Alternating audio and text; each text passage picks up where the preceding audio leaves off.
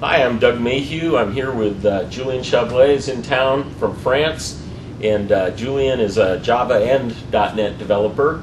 He's done some work with Open XML we're going to talk about. Julien was here this week for the MVP Summit, and coincidentally we had an Open XML workshop this week, so we had Julien come over and show off some of the things he's been doing. Now, Julien, I know you work in both worlds, .NET and Java. In the .NET world, we have the packaging API that everybody uses. I understand in the Java world, you've created a similar experience for developers as what they have in .NET. Can you tell us a little bit about how that works and how you approach that? Yeah, I think it's important for people, for developers who are similar API, the same that Microsoft provide to edit, to manipulate Open XML documents. And so I made a similar API with the same classes, some similar methods, and I'll show you some very good. So this demo. This is going to be, you have basically cloned Microsoft's packaging API, yeah, so that in Java you can call it, I assume you haven't done 100% of the API, but kind of the key things that people use the most. Yeah, the key thing. Very good. For example, this first demo, it's exactly the same as in .NET. Exactly. So like package.open looks very familiar to me. That's code I'm used to seeing in a .NET application. The static method that open an Open XML document. The only difference here is the syntax is with all in lowercase. Oh, yes, yeah. yes. That's the subtle differences. Yeah. So I will run the code, and here we have retrieved the main part of the document, and we display the content type. So here you're going get relationships by type, just like in the .NET API. Exactly.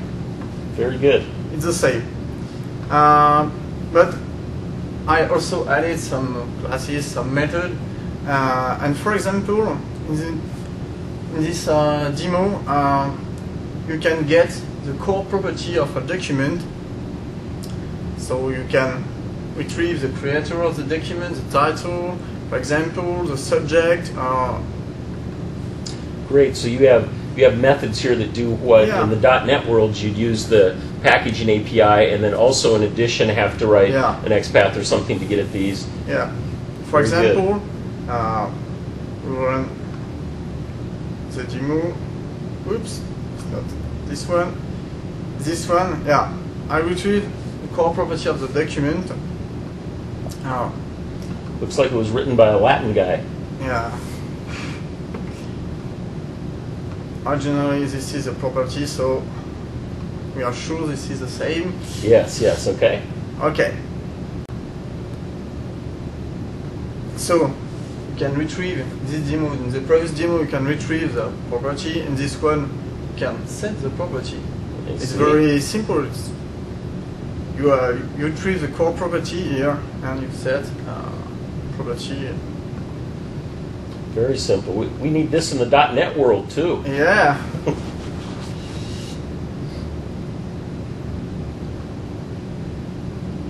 Okay, so here we can see that to save a document here with docx.save method, and here is the document with my property. Okay. For example, just is the same. It's very straightforward to do this. Yes. Okay. Here is a more complex demo, but it's very simple. It's to show how it's simple to add paragraph to a document.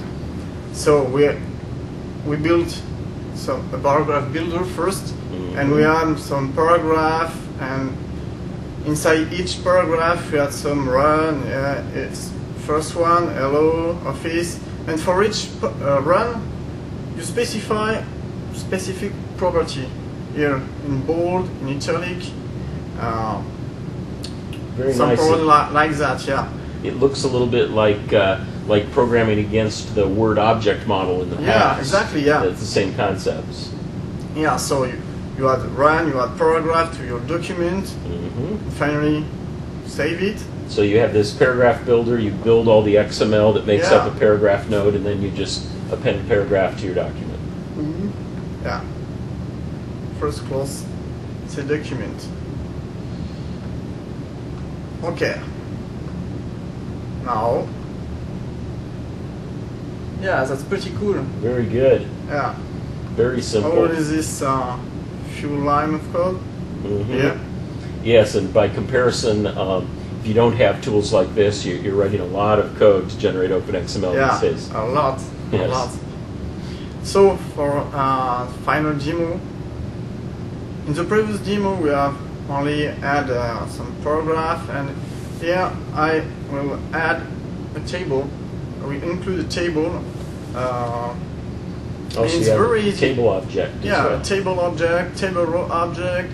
We had some run, and we append the cells, run, etc. It's very easy. Yeah, few lines of code. So run this demo.